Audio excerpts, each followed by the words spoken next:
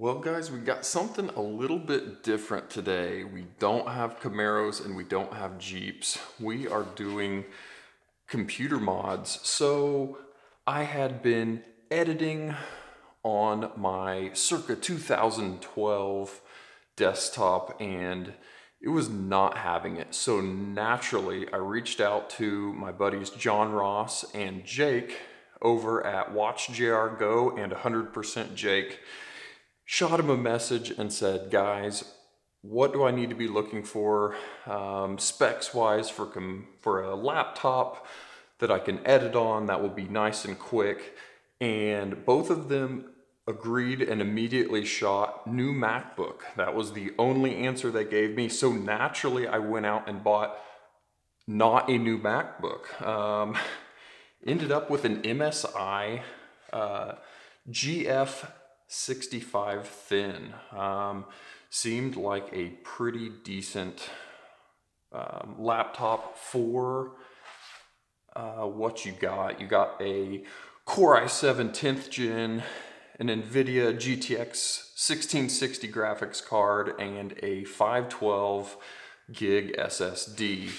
The only issue was you only have 8 gigs of RAM, and most of your editing software is going to require, a minimum of 16 to be happy. So knowing that was the only big issue with it, went ahead and got it and got some Corsair Vengeance DDR4 216 gig RAM cards here. And I figured I did not want to open this thing up multiple times. So went ahead and got the 1 terabyte XPG Pro 1 terabyte SSD for it. So I am definitely not a laptop technician, but surely it can't be that much different than, putting a motor in a Jeep, right? So we've got some screws we're gonna take out and see what happens. And it looks like one of our screws here is covered up with a factory warranty seal, of course. So we get to void that warranty real quickly. One thing kind of cool on this, which of course is pretty common with gaming laptops, is the, copper heat pipes you can see going over the processor and GPU. But we're gonna get this thing open and see how badly we can mess this thing up. And I guess if you'd never see this video, that means it didn't reboot and I was never able to edit this. So if you don't see this, that's what happened. So let's get the rest of these screws out.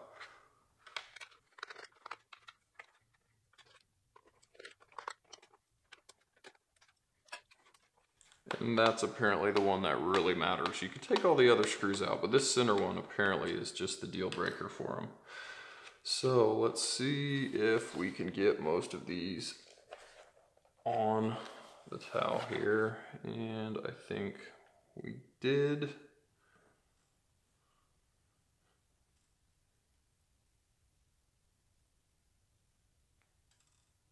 I'm hoping this thing is going to come apart relatively nicely.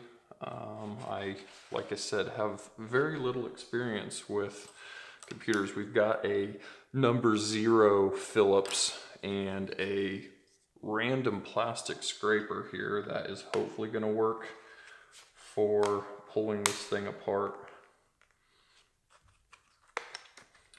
You've got this back hinge cover that apparently needs to come off first, and does without too much drama, and it does not look like we broke any clips. So we'll set that off to the side, and you've got on your side with the ports, the cases kind of molded around some of them, so we need to be working from the opposite side first. So see if we can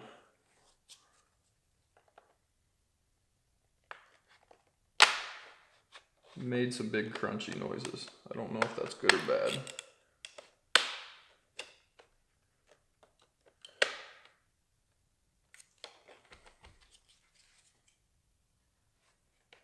We're going to work around the front.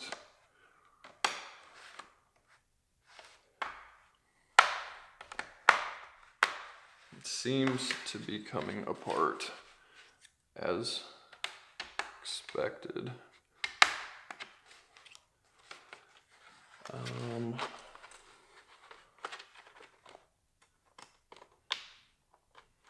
Yeah.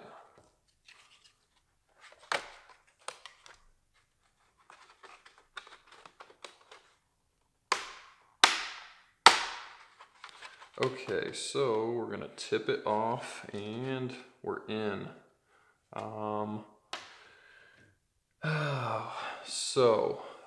We need to, I kind of did a little bit of research on the importance of unplugging the battery or not. Luckily, this one is relatively easy to get to. So we're gonna go ahead and see if we can use the same tool to push the battery connector off the motherboard without taking everything else out with it.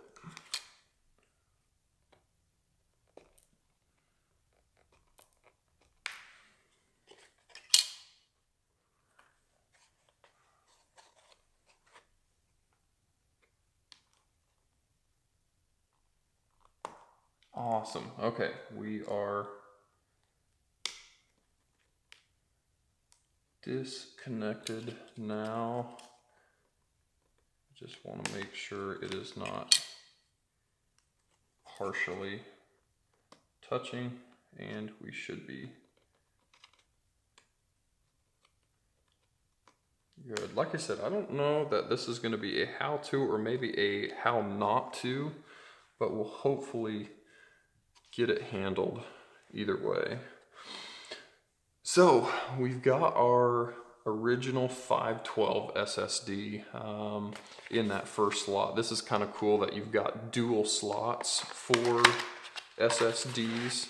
And like I said, I don't really think I'm going to be using that full 512, but who knows? I just didn't want to have to open it up a second time with the clips, with the possibility of breaking or cracking things. So that's why I went ahead and just got this and was going to throw it in. So we're going to dip this into its connector and go ahead and screw that back down.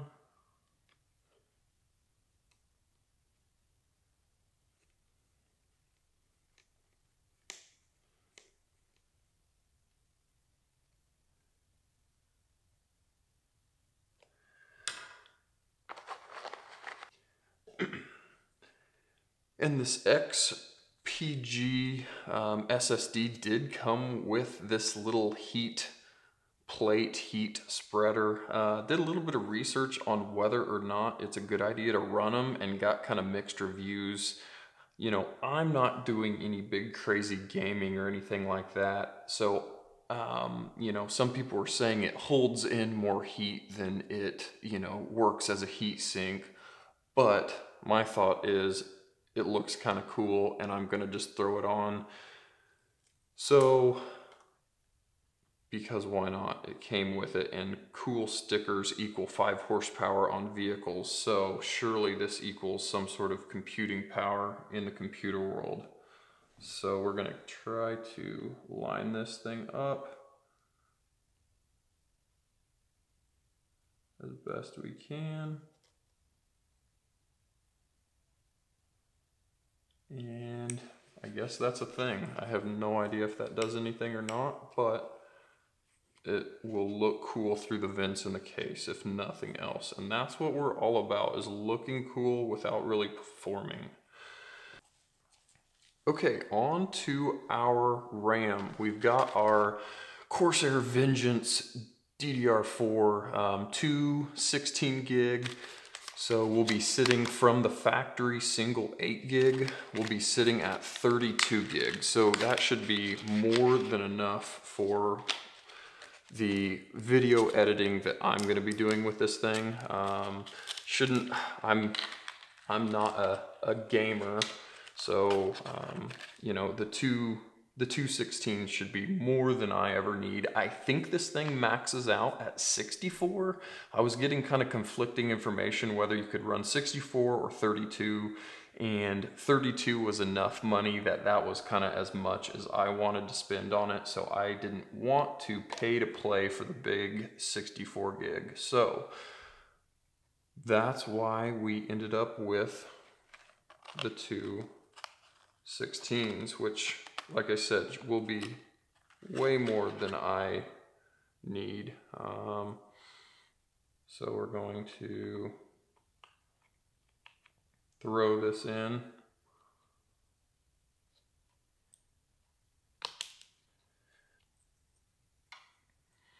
And hopefully, if any computer people are watching, they aren't completely horrified by my install methods.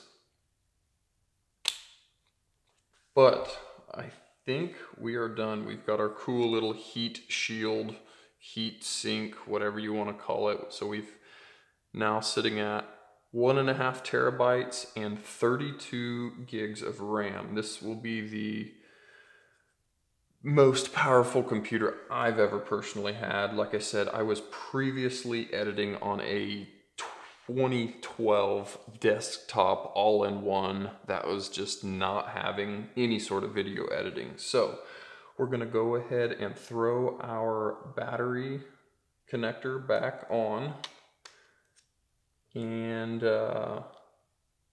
hope we don't have sparks or smoke. I don't really know if that's a thing in the computer world.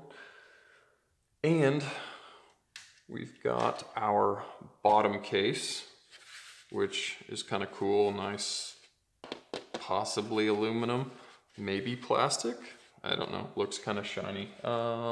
We are going to go over to our, here's where those USB type C ports are that we kind of had to be careful of since the case is molded around them, not just through the bottom. So we are going to tuck this side on first, in theory.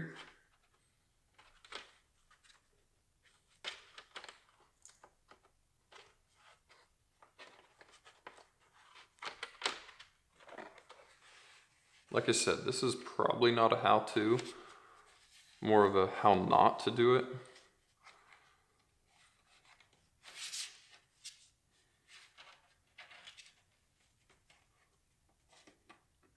Oof, okay, you gotta go up real high with the bottom half of the case. There we go, okay. I just didn't have it swung up high enough, and we should just be good to start pushing all of our clips back into place.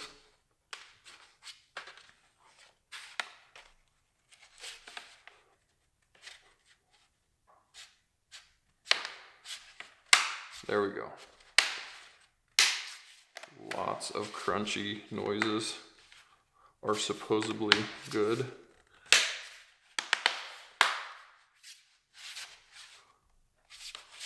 I think we've got some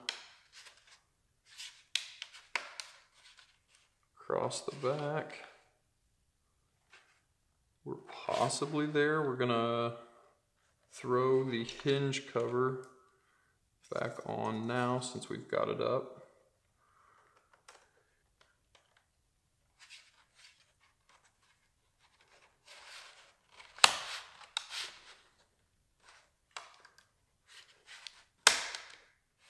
All right, guys, promise one of these times I'm gonna get it. Ideally, I'm gonna cut all of this out so it'll look like I did it perfectly on the first try.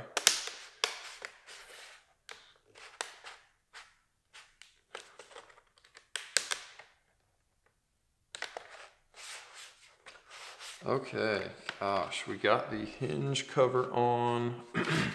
We are ready to throw some screws in it, and I should probably make sure the thing boots up and works before I put all the screws back in, but I'm not really gonna know what to do if it doesn't boot up other than just put all the stock stuff back in it. So we're just gonna commit to it and see what happens.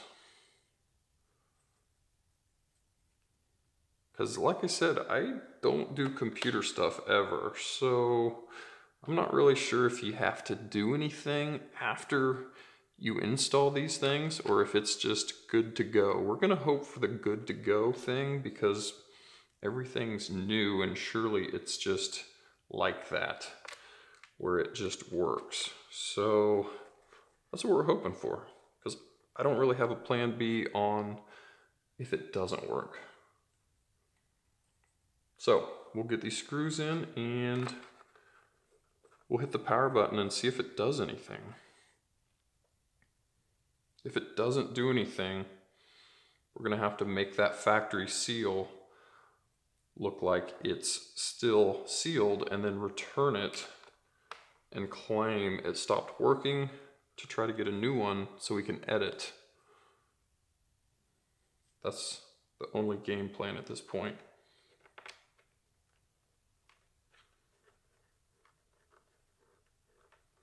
And I'm hopeful that all the screws are the same length, because I didn't look at that at all when I pulled it apart. They all look pretty small, but I have no idea.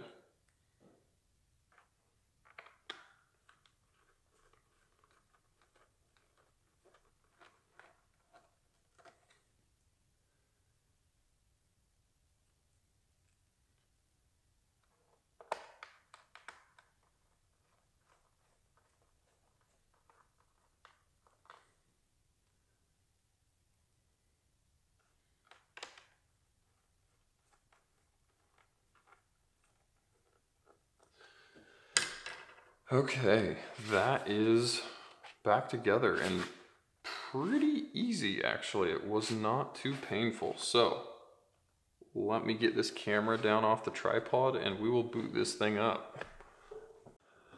All right, so the thing definitely booted up. This is not like my second attempt now booting it up. You know, it definitely didn't not come on the very first time I put it back together.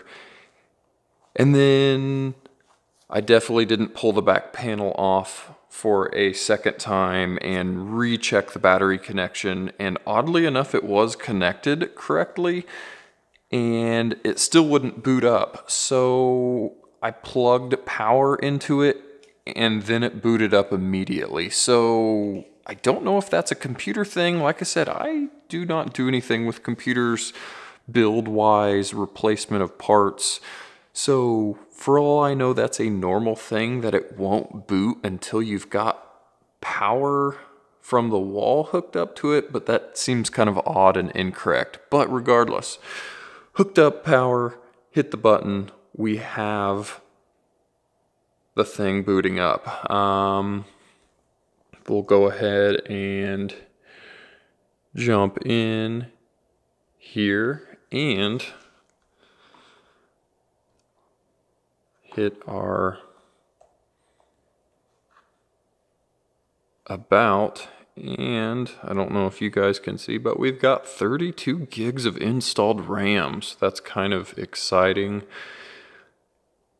And I definitely didn't have to, look up a YouTube video on how to make a second drive work and get it to configure, you know, and it didn't show me how to go to the disk manager and format the drive and, you know, name it and all of that. I definitely knew how to do that. That's why it's already popped up there. But once you get all of that done, you have a cool second hard drive, or excuse me, SSD, not a hard drive. So everything works, even though I split the case for the second time, like I said I didn't want to, and even though I apparently didn't need to and just needed to plug the thing in, even though the battery is around half. So let me know in the comments, is that a normal thing for it to not boot back up after having the battery out or parts unplugged? Or was that just a weird thing that happened to me, of course? So hope you guys like that little change of pace, and we hopefully have a better performing computer for editing, and that's what I got this thing for. So let me know in the comments, is that how it's supposed to work on the boot or not? And we'll catch you next time. Thanks for watching.